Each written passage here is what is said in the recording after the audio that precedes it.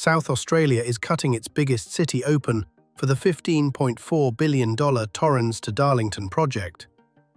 This 10.5-kilometre motorway costs $1.47 million for every single metre. That's the price of digging two 15-metre-wide tunnels, as tall as a 5-storey building, directly underneath hundreds of homes and even a 100-year-old historic theatre. The goal is to finally bypass 21 frustrating traffic lights.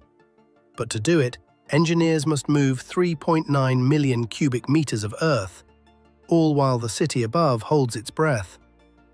How do you dig a hole this big under a living city and stop it from caving in? That question is not an exaggeration. For decades, Adelaide has had a serious problem. It is the only mainland capital city in Australia without a non-stop motorway running through its metro area.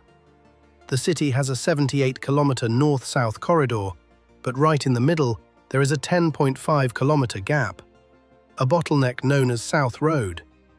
This isn't just an annoying road, it's a failing artery. More than 120,000 vehicles try to push through it every single day. The traffic is so bad that the average speed is just 20 kilometers per hour. Worse, this stop-start traffic makes it incredibly dangerous. The crash rate on this one section is up to 11 times higher than the modern motorways it's supposed to connect to. This daily gridlock costs the state's economy more than $230 million every year in lost time and fuel. The Torrens to Darlington, or T2D, is the final massive puzzle piece designed to fix this. It will connect the 78-kilometre corridor and let drivers save up to 40 minutes on their peak hour commute. But this isn't just about saving time, it's about fixing a 10.5-kilometre long problem that's 11 times more dangerous than a normal highway. But how do you replace a road that 120,000 cars still need to use every day? You can't.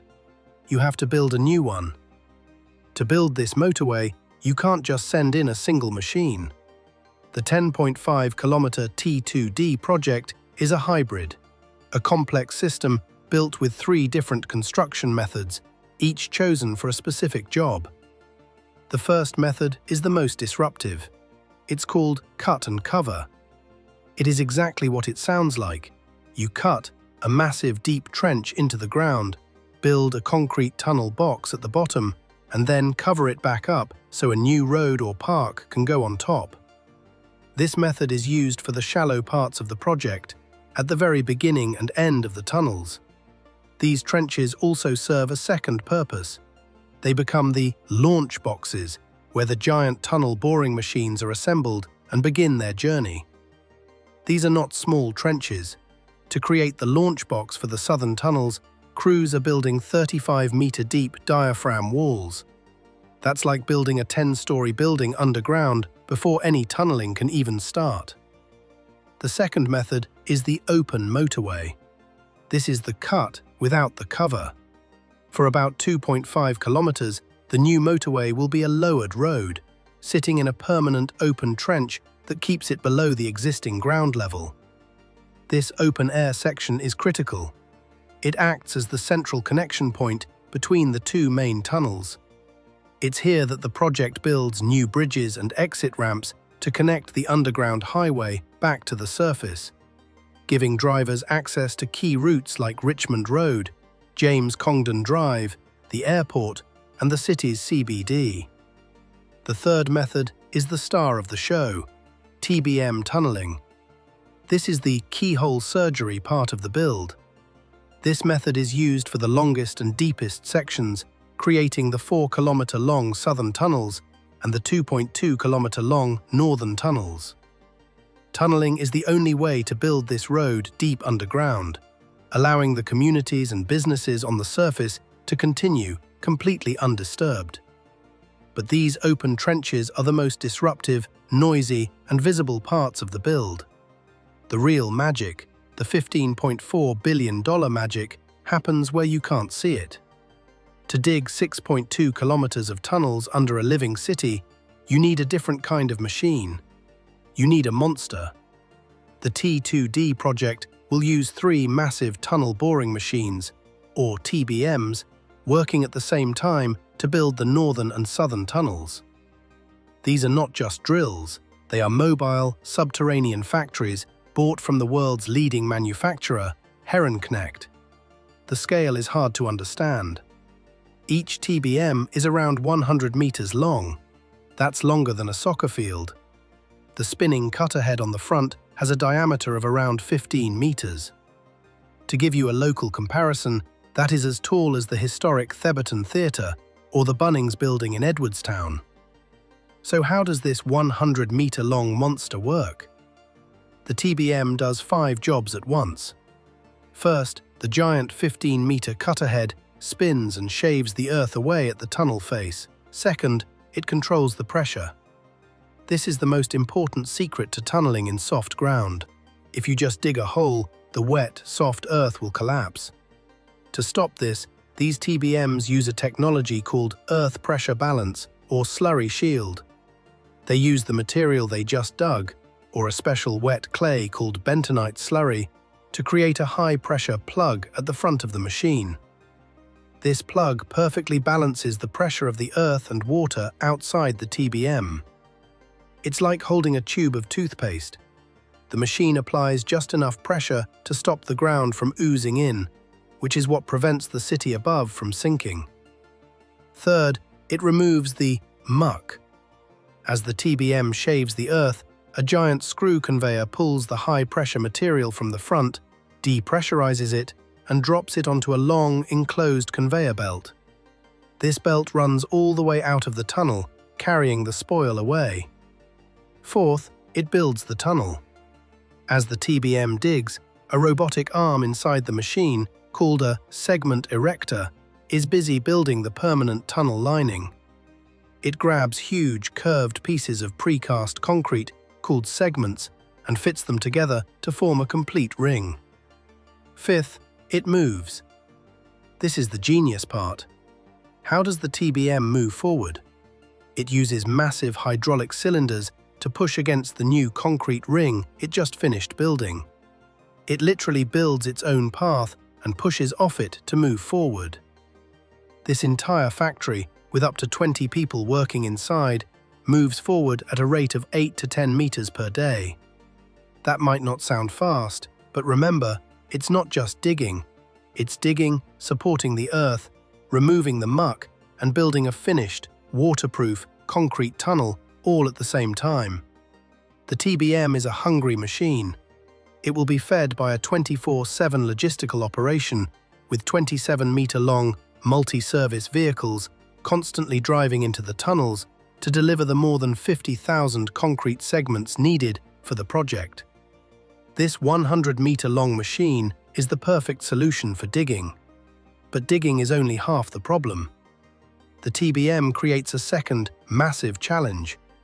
What do you do with the 3.9 million cubic meters of ground it eats? This project faces 3 enormous challenges that have nothing to do with digging. First, the spoil. The TBMs will excavate a staggering 3.9 million cubic meters of earth. That is enough rock and soil to fill the Adelaide Oval Stadium, from the grass to the roof, more than twice. This muck can't just be piled up. To control dust, it's moved on enclosed conveyors. To control noise, it's dumped and processed inside special acoustic sheds. The approved plan is to move it all to a spoil reuse facility at Gilman. But this creates a new problem. Getting it there will require a constant parade of trucks, 24 hours a day, 7 days a week, with one truck arriving every 3 to 4 minutes for years. The second challenge is a hold your breath moment for the entire project, the Theberton Theatre. This is a 100-year-old, state heritage-listed building loved by locals. The entire reason the project was redesigned to use tunnels in the first place was to save this theatre from being demolished. But this has created an unbelievable engineering risk. The 15-meter-tall TBMs will pass directly underneath the historic building. If the TBM's face pressure is too low for even a moment, the ground will subside or sink, and the 100-year-old foundation will crack. If the pressure is too high, it will heave the ground up, breaking the building from below. The margin for error is zero. The third challenge isn't geological, it's legal. How do you legally build a 6-lane highway under hundreds of private homes and businesses? The answer is, you change the law. The South Australian government amended the Land Acquisition Act in July 2020, specifically for this project. This new law allows the government to acquire only the underground land from 10 meters or 3 stories beneath a property. The homeowner still owns the surface, but the government now owns the strata deep underground. This single legal change is what made the T2D possible, saving an estimated 300 more homes from being demolished. This combination of new laws, 24/7 logistics, and high-stakes engineering leads to the biggest question of all. Is it worth the price? This deep dive comes at a staggering and controversial cost, $15.4 billion. That is a massive jump from an earlier $9.9 billion plan, working out to $1.47 million for every single meter. The project has faced heavy criticism. An Infrastructure Australia evaluation in 2022 gave the project a benefit-cost ratio of 0.7, indicating that its costs exceeded its economic benefits. While supporters argue that wider economic benefits push that number to a positive 1.2, the cost is already having an impact. Federal funding has been stripped from 5 other South Australian road projects and redirected to help pay for the T2D. And for those hundreds of homeowners who will have a highway built under their properties, the amended Land Acquisition Act states that because their surface land isn't used, no compensation is payable, a fact that remains a major point of criticism. The first massive pieces of the TBMs arrived in Adelaide in late 2025.